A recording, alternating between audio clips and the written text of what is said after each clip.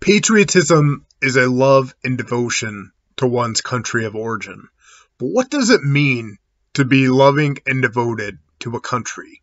It seems kind of weird when you think about it, to have a deep sense of pride about living within the arbitrarily designated borders where your parents happen to fuck.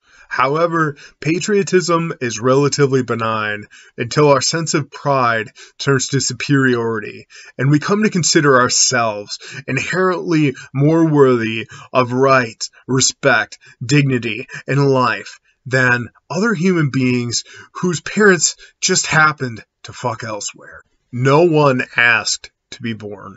We are all thrown into this world without so much as an encouraging pat on the ass from the coach.